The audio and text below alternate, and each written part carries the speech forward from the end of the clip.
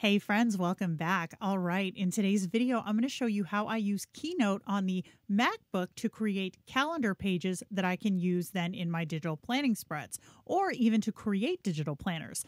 Before we jump in though, I do want to say that there are some features in the Mac version of Keynote that are not available on the iPad version. However, you can create these pages with the iPad version. It's just a lot more of a manual process. So let's go ahead and jump in.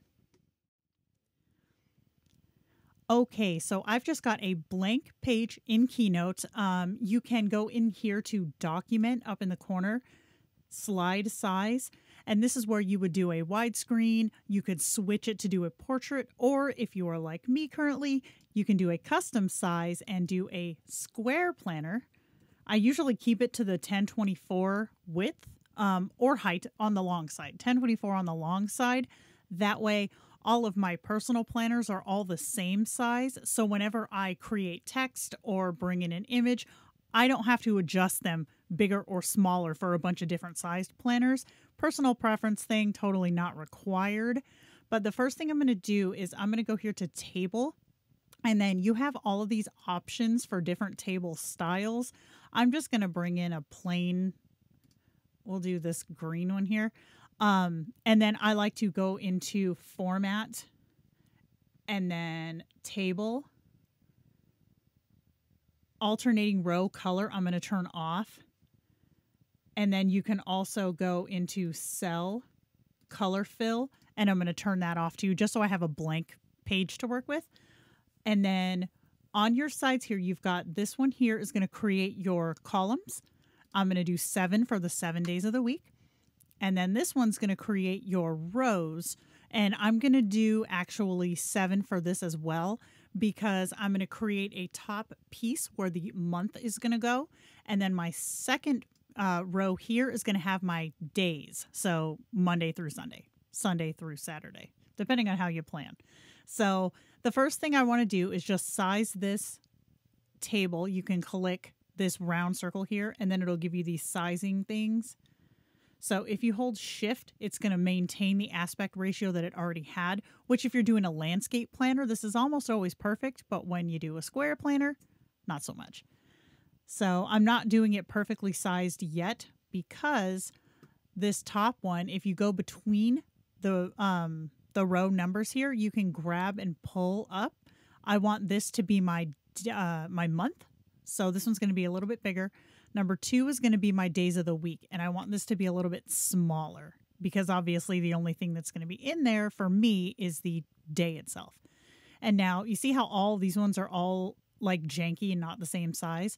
If you select, hold Shift, come down here to 7, now I have all of these bottom rows selected, and I can go back to Table, scroll down to Height. The width we didn't change, that's the same, but height, we have some of them are different sizes than others, and you can tell because this right here is grayed out. I can type in a number here, and we'll say we'll do 99. So now all of these cells that I have selected are 99 points high. I want them a little bigger though, so let's go 120, just to give them a little more of a squared look. They're not perfectly square, but that's okay too. So now I'm going to do, again, select the entire table. I'm going to go to Text, and then I'm going to select my text for the table. Now, sometimes you might want to have your month a different text or a different font, and that's totally fine. I'm not going to mess with that right now because we're trying to make this kind of easy to follow. So we're just going to pick this one, and then you can pick the size. Typically, I will choose the size for the day numbers because those are going to take up the most amount of cells. So I'll make those 16 points. And then I want my days to be different. So I'm going to select row 2. I'm going to make these, we'll say 22 points. And then the month itself, I'm going to make, we'll say 42 points. And I'm just guessing here, these might change.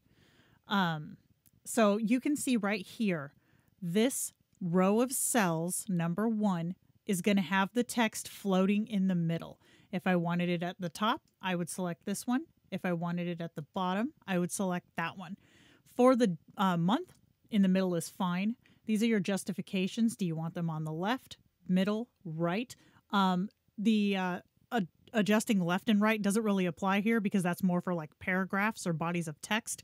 It's not our thing right now, so I'm just going to keep it centered. For the days of the week, same thing. I'm not going to adjust that. I want them centered and floating. However, these guys, let me show you real quick. If I type in a number, see how it's just kind of floating in the middle? That's not what you want for a calendar. So I'm going to select all of these cells here, hold Shift, and then I want them to go to the all the way to the right and then up to the top. And I did see that font looked a little bit small, so I'm going to bring this up to 20. And then I'm going to adjust my days up to, say, 26. Okay, so now we've got our format set. We need to go ahead and we'll do our days of the week first because that's easy. To write in a cell, just double click it.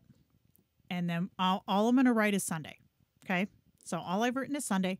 This is probably going to have to change size because we know Wednesday's a long word. But if I mouse over this, I don't have it so that I can edit text. See, I just clicked it once and now I'm going to mouse over it.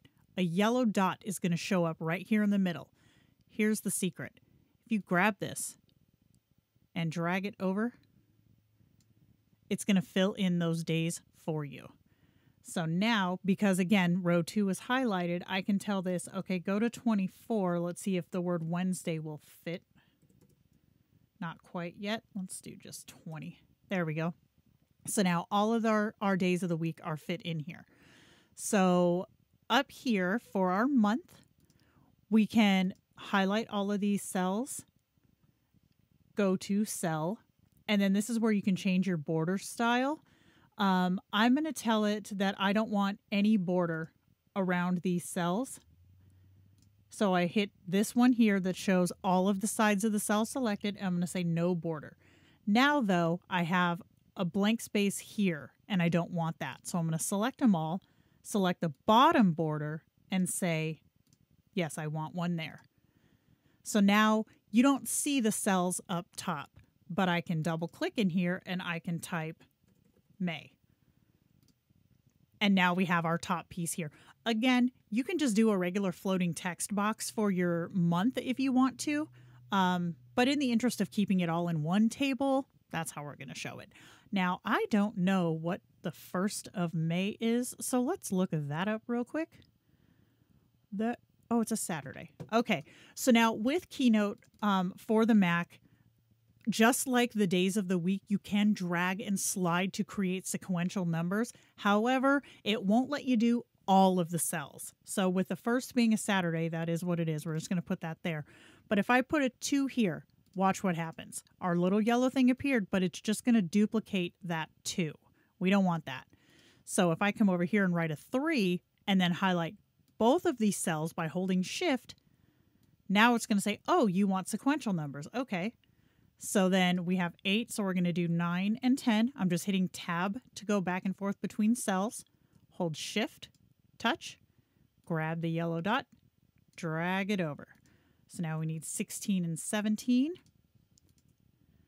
Grab and pull. Super easy. Oh, we need another row. 8. And then I'm just going to write 31 because we don't need to write it, or we don't need to do more. So that was basically how you're going to get a super quick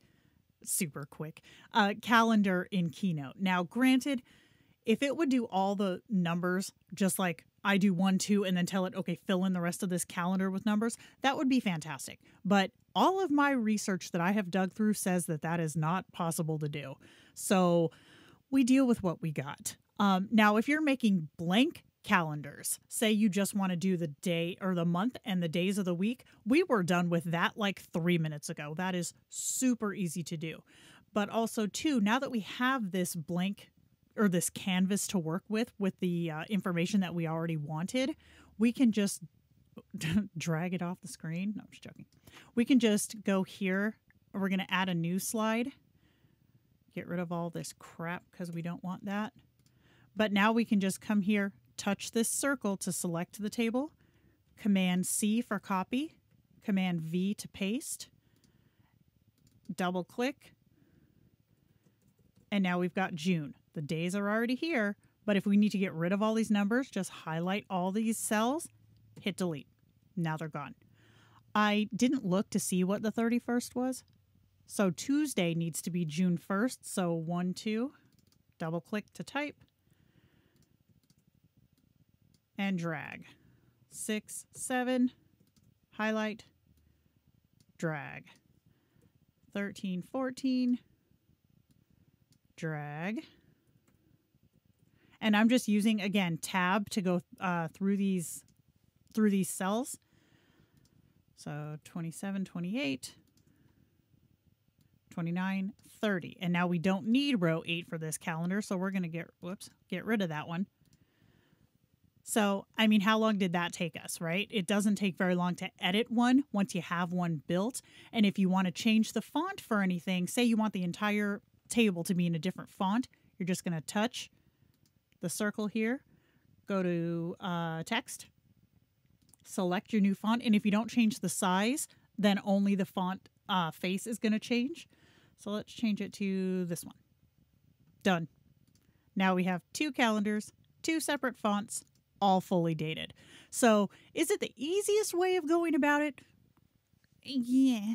I mean, it's the easiest way that is out there now. We can see, just as I glance up, that my calendar is not centered, and that's really bothering me. But these little snap guides here, this yellow crosshair, now I know it's centered on this page, and that makes me feel better. I'm a little crazy, but that's okay. So yeah, it's simple, but it is a little bit time consuming. However, I will tell you this. It is not near as time consuming as sitting there manually entering each number one at a time. That is a pain in the butt. That is how I did it for 2 years. Now I'm like, psh, I can type 6 numbers instead of 31 numbers. So super simple. That is how I do calendar pages in Keynote. Now you can copy this by just right clicking, hit copy, and then you could go into Goodnotes and just paste this there. And if you're using AirDrop, then you could create your calendar page in Keynote on your Mac and just AirDrop it to your tablet. Super easy to do. Otherwise, you could just upload it to, say, Google Drive or Dropbox and pull it down that way. I do want to give a special thank you to my patrons. You guys are freaking fantastic. I don't even know what to say anymore. It's blowing me away. So I do want to thank you all personally for supporting me and just sharing the love of this amazing community, because it is so fun. It's so fantastic. And I'm blown away by your support. So that's going to be it for me today. I'm going to go ahead and close out this video. If it was a little confusing at the end, I do apologize. If you have any questions or anything you guys know, you can leave it down in the comments, or you can hit me up on Instagram at Lenny Digitals. Yeah, so I'm excited to see what you guys come up with. So keep me posted. Let me see what you got. I'll see you in the next one. Bye, guys.